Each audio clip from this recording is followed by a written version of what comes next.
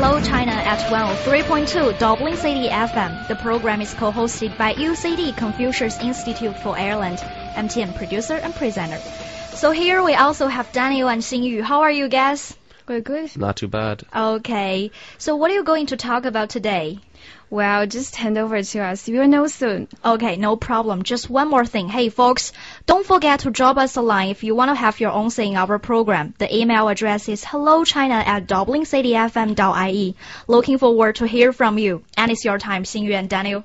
Thanks, Tian. Let's start from Daniel. What kind of movies do you like? I like watching Kung Fu movies like Crouching Tiger, Hidden Dragon, Enter the Dragon, and Shanghai Noon. So, who are your favorite actors then? Well, there's loads of famous Chinese martial arts actors, but my favorites are definitely Bruce Lee and Jackie Chan. Oh, Bruce Lee. Yeah.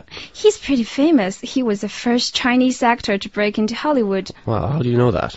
I guess everybody knows that. I saw his star on the Avenue of Stars when I went to Hong Kong. What do you know about him? Well, apart from what you just said, I know that he's considered one of the most influential martial artists of the 20th century, and also that he's a cultural icon known throughout the world. I know that he portrayed Chinese nationalism in his films and revolutionized the world of martial arts and kung fu movies.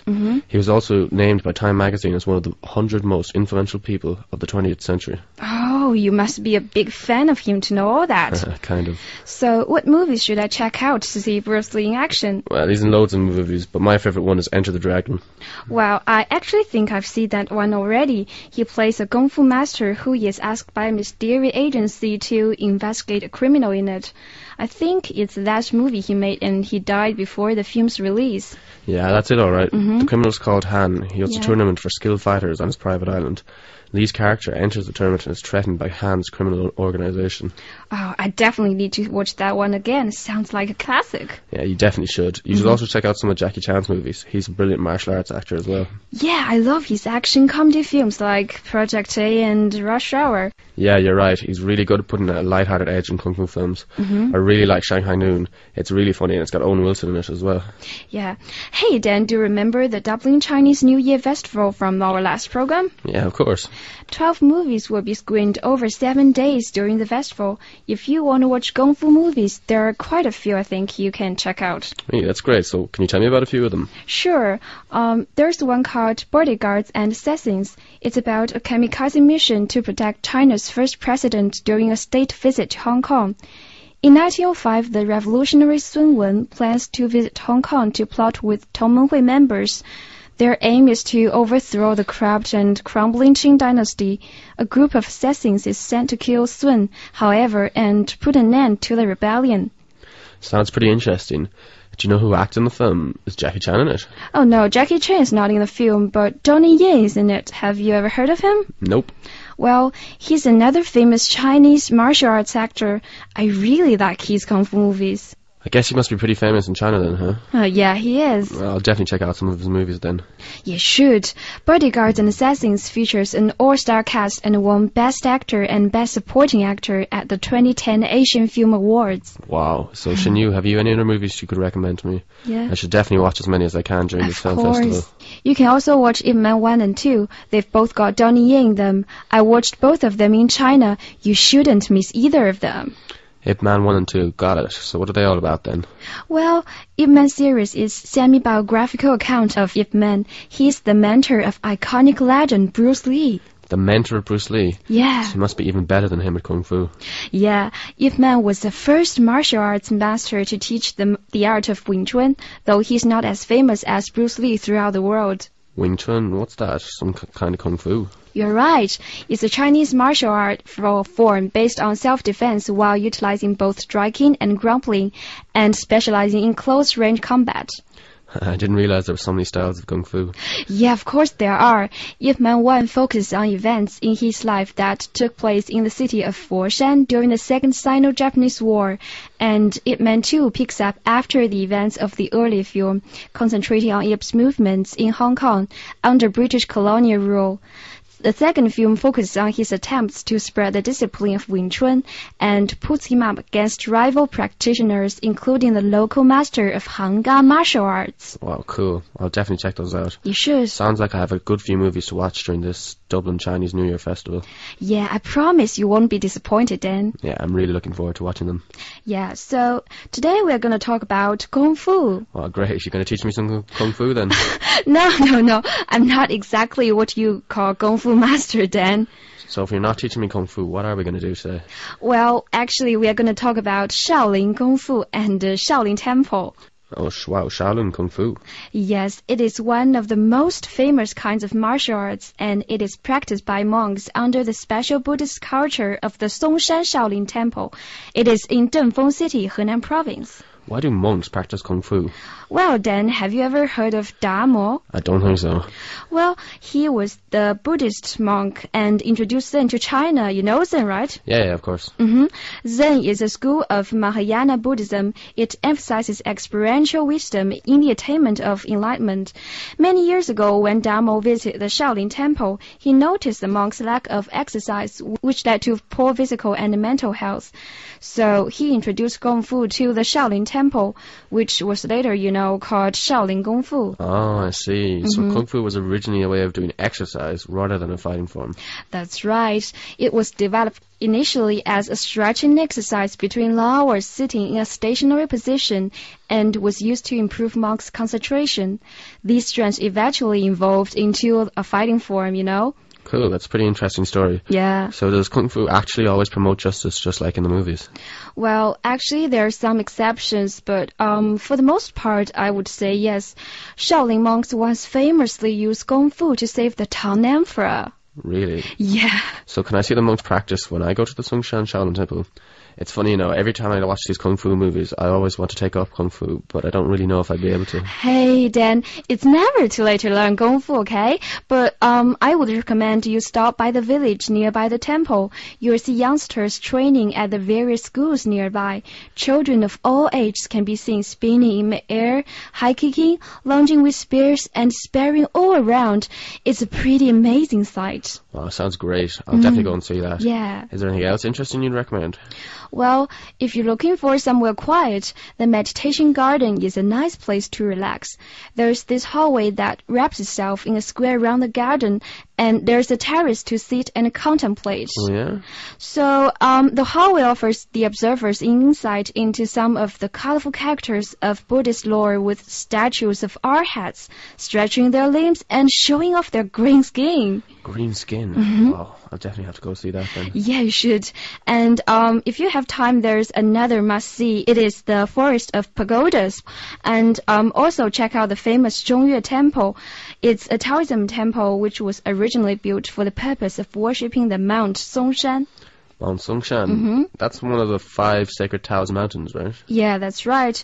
Oh, by the way, the Taoism I mentioned just now refers to a variety of related philosophical and religious traditions that have influenced Eastern Asia for more than 2 millennia.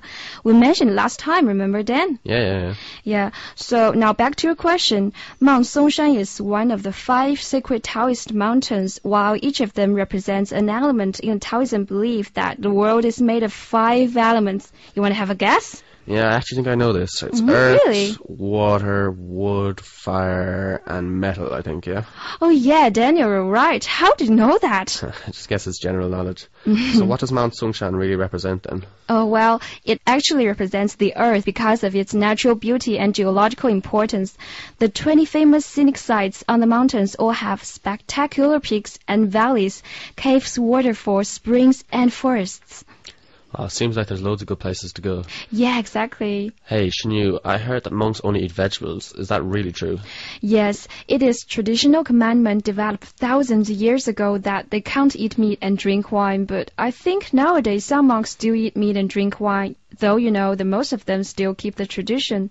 What's more, they use laptops and mobiles just like us, which was totally unexpected a few years ago. Wow, so they live pretty normal lives then, huh? Yeah. I can't imagine a life without meat, wine, laptops and mobiles. Me neither. But the vegetarian dishes the monks have are different from the usual ones. Really? So what's the difference then? Well, these dishes are vegetarian, but they have the taste and texture of meat. If you can't live without meat, you can fool your stomach into having a good time by trying these kinds of dishes. You want to have a go? It sounds like a good idea. Where can I try this sort of food? Maybe some Chinese restaurants, but the only place I know for sure is nearby the Shaolin temples. Okay, I definitely have to go to the Shaolin temple now. Yeah, absolutely. Dan, do you know where we're going next time? Yeah, I think I heard Sam talking about heading to Sichuan province next week. He told me about some of the delicious spicy food there. Wow, spicy food. I'm looking forward to it as well. Anyway, we should hand over to Tian. She's going to teach you some basic Chinese. Okay, thanks Daniel and Xinyu. This is actually our fourth program. Daniel, do you think you know more about China now? Yeah, I think I've definitely learned some stuff. I know a lot more about Chinese Buddhism, Taoism, and Kongfu, and I definitely know some of the sites I should go and see if I go to China. So, do you know there's a big Chinese festival last week? Yeah, I heard my Chinese friends talking about it. It's Chinese New Year, right? Yes. Did you celebrate it? To be honest, not really, but I know a little about it. Oh, okay. So anyway, last week I taught fiacre, a most profitable sentence in Chinese. Do you know what is it? I remember something about a red pocket, right? Yes, you are right. It's 新年好, Happy New Year. 新年好. Yes, I said it's profitable because if the Chinese children say it to their relatives, I mean mature relatives, there is a big chance that they can get a red pocket with some money inside. Oh, wow, so I should say it to my relatives then. 新年好, that's it. 新年好. Yes. So today I'm going to teach you another one. Not profitable this time, but very popular though. Okay, let's hear it then. Okay, it's 恭喜发财. 恭喜发财. Yes. Literally, it should be translated like, wish you could be lucky and rich. Okay, it sounds pretty good. I should say it to my friends then. But do you think that this sentence sounds a little bit money worship? I'm not sure. I like the sound of it.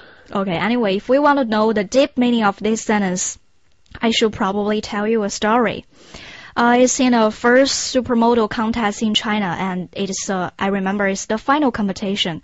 The last 10 models were required to answer a question.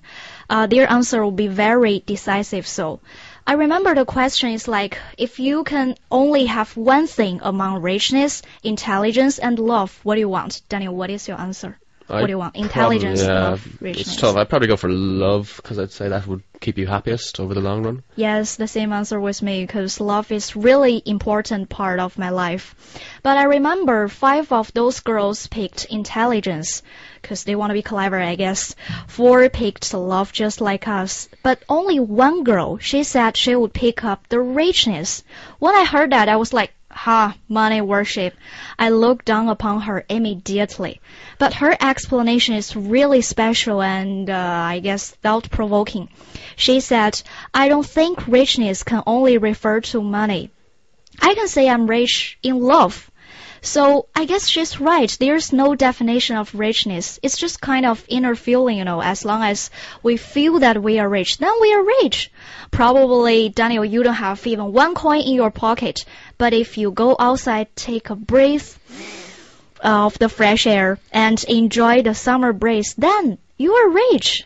Well, I never really thought about it like that, but yeah, I guess you're right. Yes. Have I just said too much about the story?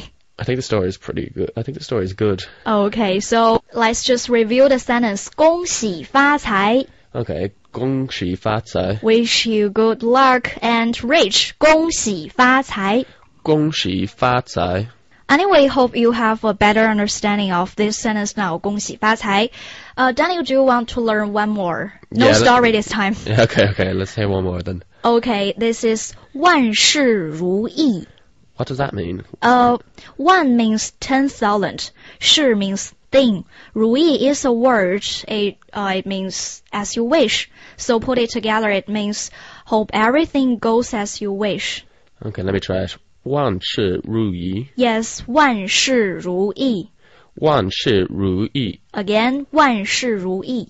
万事如意. Yes, that's it. So put what all we have learned together, it should be like 大家好. 新年快乐，恭喜发财，万事如意。It's pretty long. Yeah, I know it's a big challenge.